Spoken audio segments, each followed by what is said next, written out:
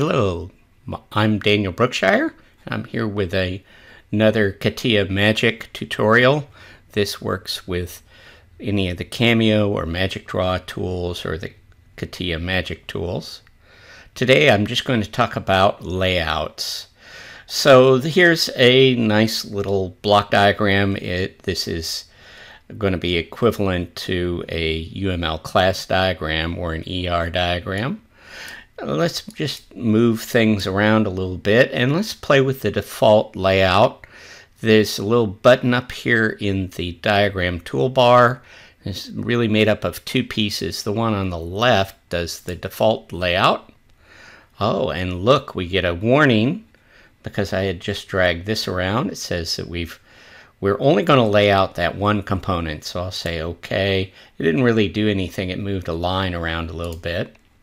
But that's pretty important. If I do a click select, and let's select these, and I'll do the layout again, give us the same warning. You can see it just laid out part of the diagram. If I want the whole diagram to lay out, I just click somewhere in the white. Doesn't matter down here, up here. As long as you're not clicking on anything, hit the default layout again, it lays it out. Now there are other layouts, of course. Let's see, let's do orthogonal. And they're all different. They do slightly different things. Here's organic. But down here is layout options. And here I can choose any of those layout options and manipulate any of the properties of it. So for instance here, minimum layer distance, you can see down here in the help, determines the minimal distance between shapes. So maybe I'll change that to 10. Maybe we'll do the same thing with minimum shape distance. Lay that out and see what it looks like. And we can choose to keep that, or I can also go back and reset defaults.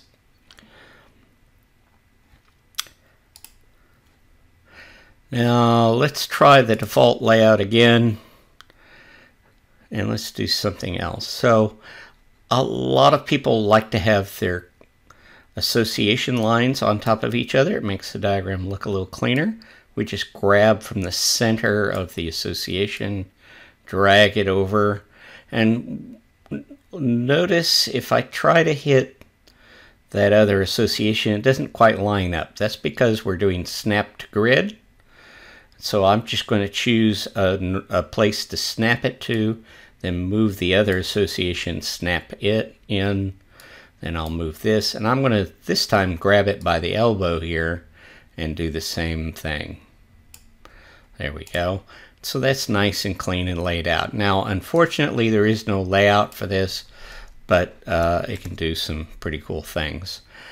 Some other items you can do. Say I've got these out of alignment a little bit and I want to line them up.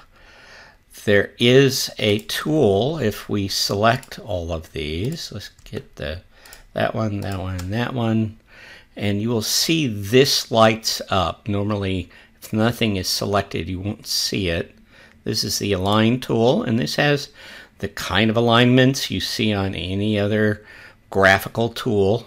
In this case, we are going to do align bottom, and we're going to do a space evenly horizontally. And you can see that worked. We have to clean up our line here because that centered that, but no big deal. Oh, and in fact, I think I need to snap that over to the side because it was off by a couple pixels. And you can see it's nice and easy. Now, another thing that we have a capability of doing is changing how the line looks. I can either have it kind of shortest path, or I can have it rectilinear, or I can have it a curve.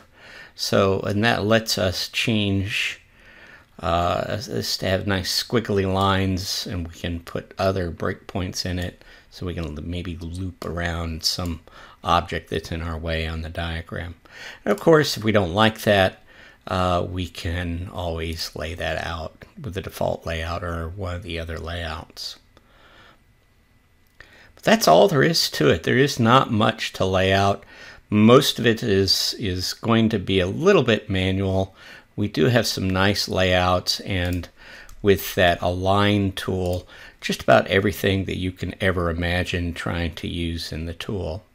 I will say there's one last thing, and that's on almost every object when it is not in a kind of default size. There's a little button that looks like a square within a square.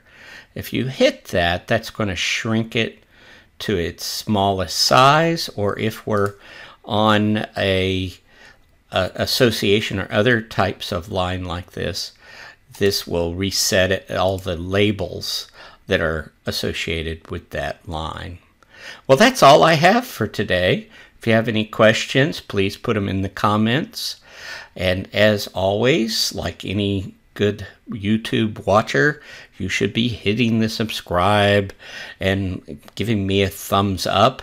It's not that I'm making any money off of this, but that helps rise it to the top when people are searching for any kind of video like this. So thank you very much, and we'll see you next time.